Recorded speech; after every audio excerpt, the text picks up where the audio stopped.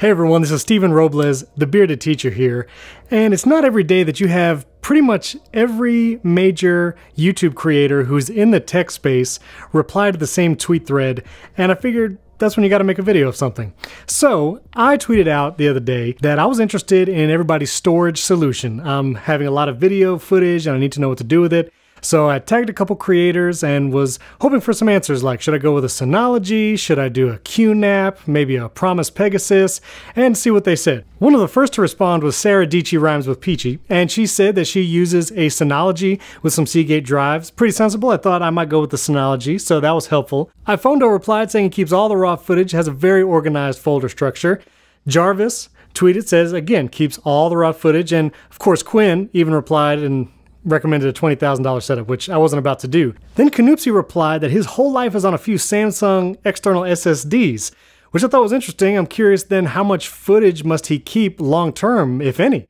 And when I asked, he basically deletes everything. Like, basically as soon as the video is uploaded, I guess it just goes away.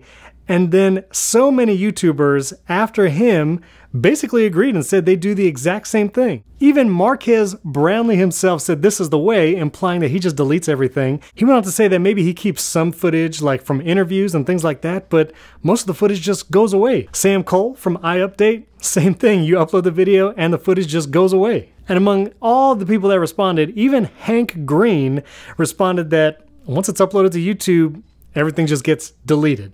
Now, Quinn Nelson had the response that many of us were feeling, which was this. Plus, guys like Andrew Edwards and Jared Meacham kind of had the same response, like, where does all this footage go? I guess it's just deleted. The only GIF I could think of is this one. I guess all these hours and petabytes of YouTuber tech video stuff is just gone. It's just burned. After the initial shock of knowing that all these YouTubers just delete their footage, which, again, it's a lot of footage. You know, as MKBHD said, if he has that many years of raw footage, especially he's shooting probably in 8K, that's just so much space. You would literally need petabytes of servers and data storage, and it's just not feasible to keep that much. Now, when cooler heads prevailed, a lot of people said that they just kept their finalized .mov file. So whatever that final render is, the highest quality that you're going to export, maybe just the file that you put up on YouTube, that you keep that file local on a hard drive, but everything else just goes away, just gets deleted. That leaves me not knowing what to do. I was gonna get a QNAP or a Synology to start storing my footage, but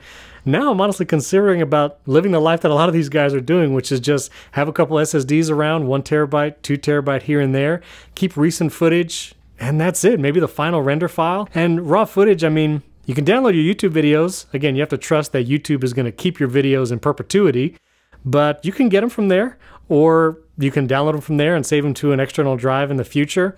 But maybe this is the way. Maybe you just delete your raw footage. A lot of people said that they delete their A-roll, basically the footage of them talking at the camera, but they keep their B-roll shots of products and things like that if they want to use in future videos. So maybe that's the best way to do it. I don't know. If you still want to get in on this tweet thread, they're still going. I'll put a link to the tweet thread in the video description. And I would love to hear from you. A bunch of creators are in there talking about what they do with their footage, so I would love to hear from you in that tweet thread. You can follow me there as well. Hope you enjoyed. Thanks for tuning in. Now you know what all these YouTubers do with their old raw footage.